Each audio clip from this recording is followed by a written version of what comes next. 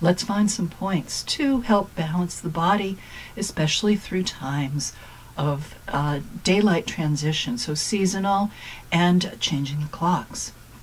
So the first 2 points we're going to do are on the forearm, just a little bit behind the wrist. And these points help with this communication between the interior and the exterior of the body. So we're going for these broad strokes of balancing.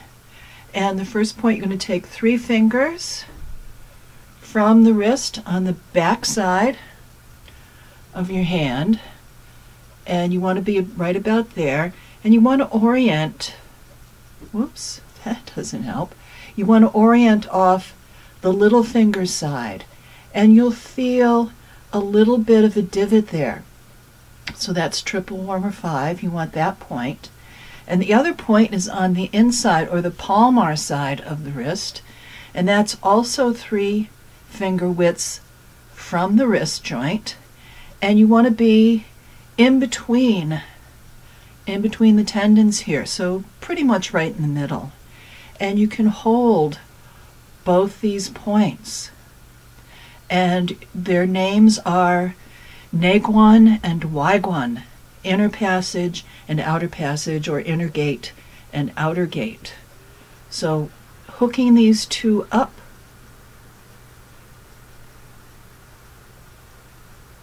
like this, is making that connection. You're helping that circulation from in to out.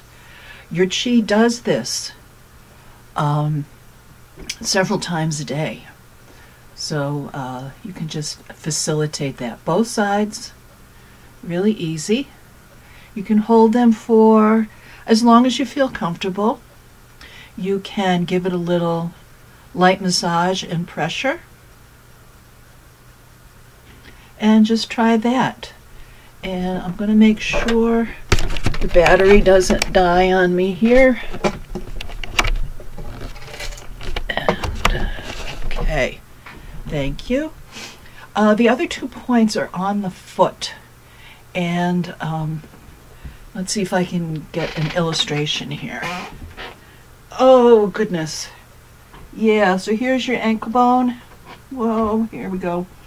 Ankle bone, inner and outer. Find inner and outer, and you want to be just below them. And again, holding inside and outside. Just below that. And both sides. Give it a little light massage. Just a little pressure that feels comfortable. Now this is a different kind of linking. So I don't remember the name of these points, but they actually are on meridians that meet here in the corner of the eye.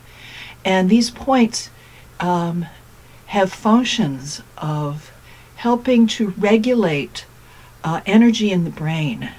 Specifically, they're used, say, in cases of insomnia or too much sleep. So kind of balancing how much energy.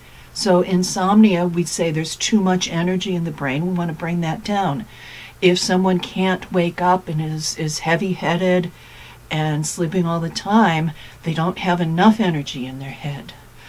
These points are also used in certain kinds of seizures, so that's an extreme imbalance of energy in the head. So that's another way you can balance this transition time, especially as we move more from summer into winter, these 2 extremes of the year. And the other point we had is something that I use myself. So you find the ear, you find this little triangle flap, and I just put my fingers right in front of that. And I kind of quiet myself. You may or may not feel a pulse here, but just kind of settle in and bring your attention to how the connection between your finger and the skin in that area feels. And you may feel one side is more active than the other. If you do. So I'm feeling this side's more active. The more active side, I switch to my pinky, and the other side, I switch to my thumb. And that creates a polarity to bring the energy from one side to the other. So the more active side has relatively more energy there. We want to balance it out. For the scientific minded, that's a potential gradient. And this point kind of helps balance the two halves of the brain. So we've got 3 ways to rebalance as we go into transition time.